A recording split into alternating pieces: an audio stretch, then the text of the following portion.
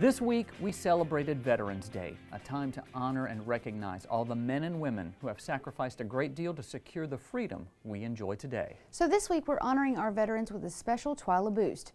Retired U.S. Army Ranger Jon Jackson served 6 combat tours in Iraq and Afghanistan. When he returned home, Jackson desperately searched for ways to cope with his post-traumatic stress disorder. Through agriculture, he found hope and comfort on the farm. Overseas, when we're at war, we have to be emotionless. You can't have any emotion. Sure, we cry and we share a moment.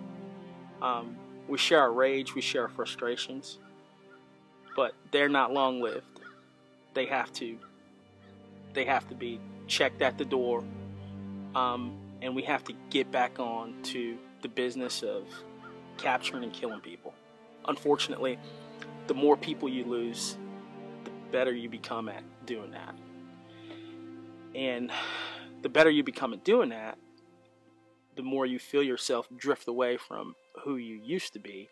When you come back home, that's when we have the problems. I still have problems with connecting. I still feel withdrawn at times.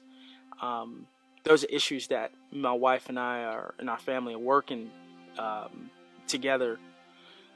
But the amazing thing is that this farm has somehow is starting to build a bridge between my family, or myself, back to my family. By me taking care of the hogs, taking care of the animals, taking care of, this farm, there's a part of me now that cares again.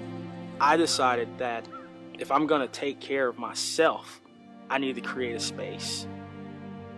Absent from the VA, absent from the bureaucracy and red tape of DC, and create a space that's gonna take care of veterans like me.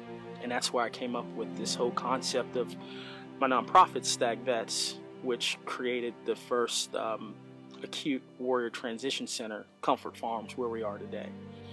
And Comfort Farms is solely for veterans as a crisis intervention place that uses agriculture as a way to condition vets back to their new normal.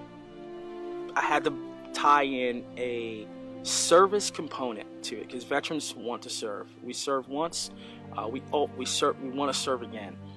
And there's no greater way to serve our community than serving through our food system.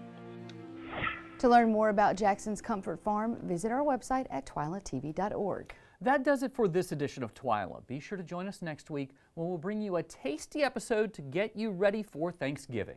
Until then, you can watch all of our stories online at twilatv.org, and be sure to like us on Facebook, follow us on Twitter and Instagram. You can also find all of these videos and more on our YouTube page, so be sure to subscribe to us there as well. Turn on the notifications. For all of us here at TWILA, thank you for joining us. We hope to see you again right here next week.